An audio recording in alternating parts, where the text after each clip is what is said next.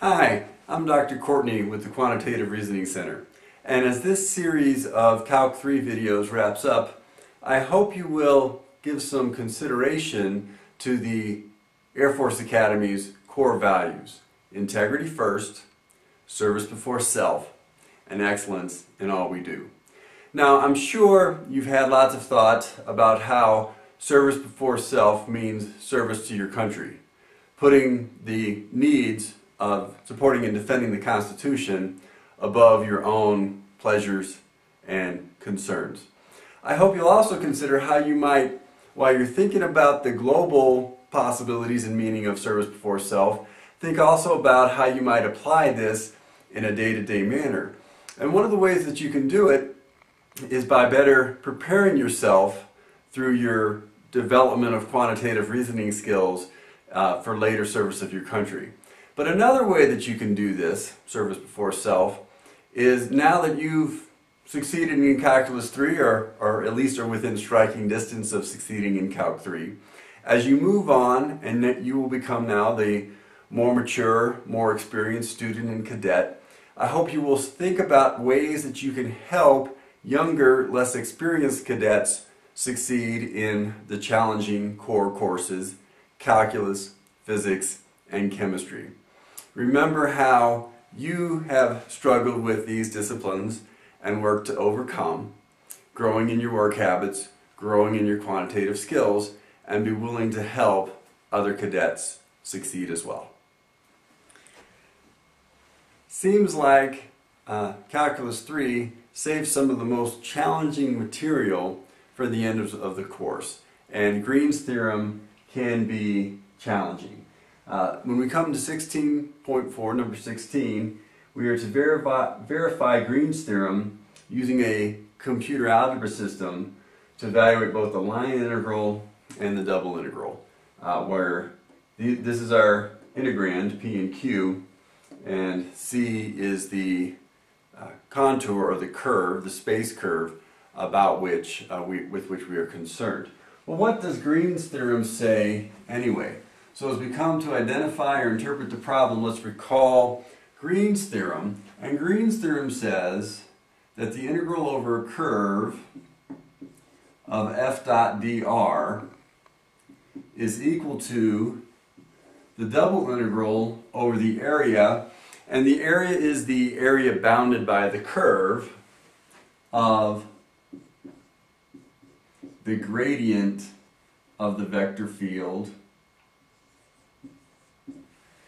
And you say, well, now wait a minute, this isn't the formula for Green's theorem in the book.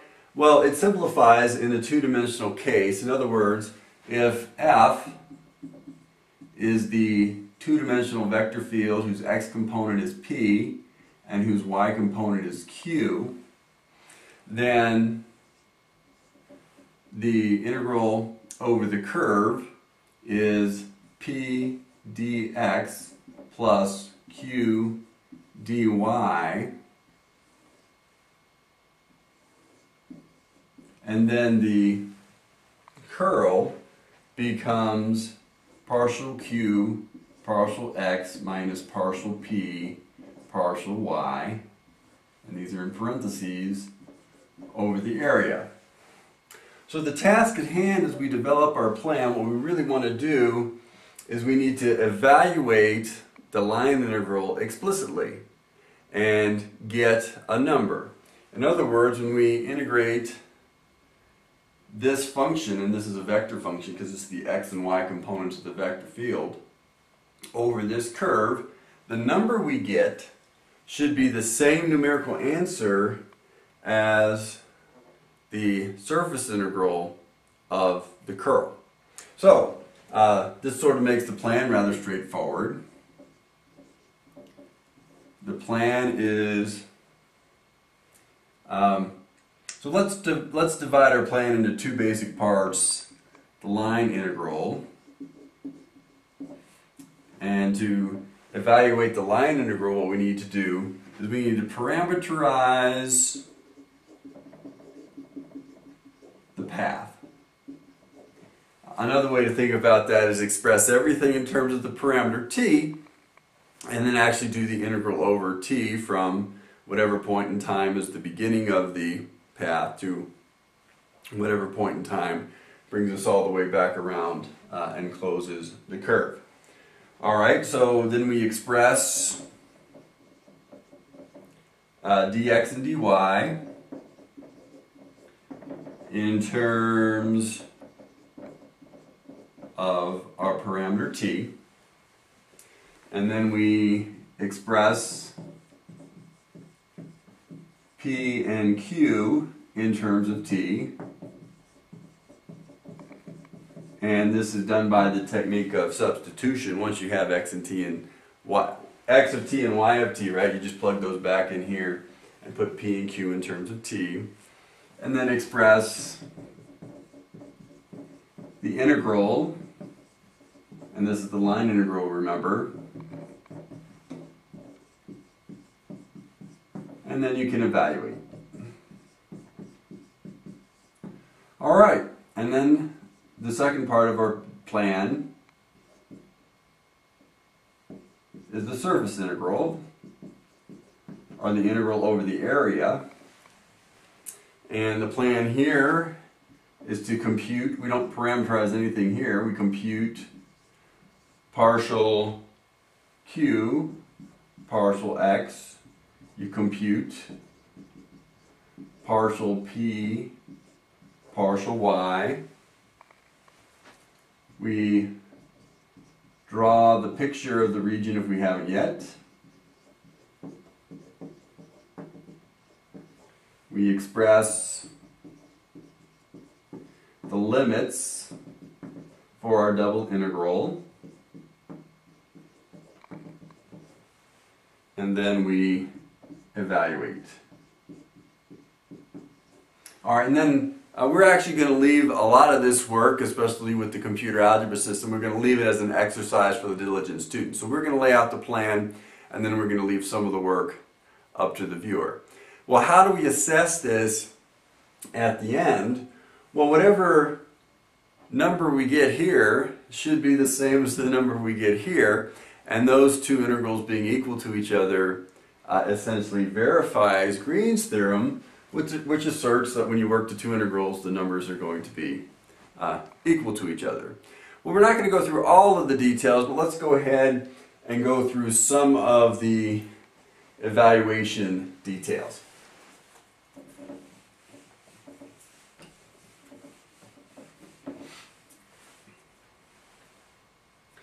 Alright, so we want to parameterize the path, and if we recall, the path is given by 4x squared plus y squared equals 4. And I'm going to go ahead, I know I said we were going to draw a picture at this point, but this is longer than I usually wait in a problem to draw a picture, so let's go ahead and do this. We can divide through by 4 and have x squared plus y squared over 4 is equal to 1. So as we think about this for a moment, this is an ellipse centered at the origin with an extent of 1 in the x direction, because when y is equal to 0, x is equal to plus 1 and minus 1. And then when x is equal to 0, we're on the y-axis, and y is equal to plus 2 and minus 2. So this is an ellipse with an extent of 2 plus and minus 2 in the y direction, and an extent of 1 in the x direction. Well, how do we parameterize this? Well, x of t is equal to cosine of t, and y of t is equal to 2 sine of t, and we'll go all the way around the curve for t goes from 0 to 2 pi. And one thing I'll leave as an exercise for the students is you need to consider whether or not this parameterization goes around the curve counterclockwise or clockwise. Because if you reverse the direction over which you do a line integral, you get a minus sign here.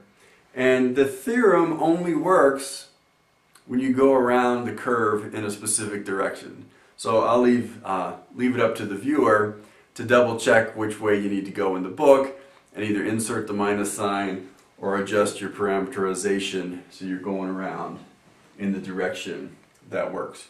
Alright, so now when we have this parameterization, let's go ahead and express dx and dy in terms of t. Well, if x is equal to cos t, dx dt is equal to minus sine t, and the way that we then get dx in terms of dt is we multiply dt by both sides, so dx equals minus sine t dt. And by an analogous few steps, dy is equal to 2 cos t dt. So now when we address this line integral, we substitute in for p everything in terms of t, we substitute in dx in terms of dt, and we do the same for q and dy, and the limits on t are from 0 to 2 pi, and then we simply evaluate the line integral. Now, for the surface integral, we compute our partial derivatives of p and q and we substitute them in, and dA is just dx times dy if you do x as the inside integral. And then we can think about how we define the limits of the region. Well, the upper bound of the region would be given by x is equal to plus the square root of 1 minus y squared over 4, and then, well, this is the upper bound. The lower bound would be x equals minus the square root of 1 minus y squared over 4, and then y would go from -2 to 2. Alright, so this is a very nice problem because what it's doing is it's bringing together tools that we've been working hard to learn all semester, and all the tools come together and we're able to show that Green's theorem is true in this special case.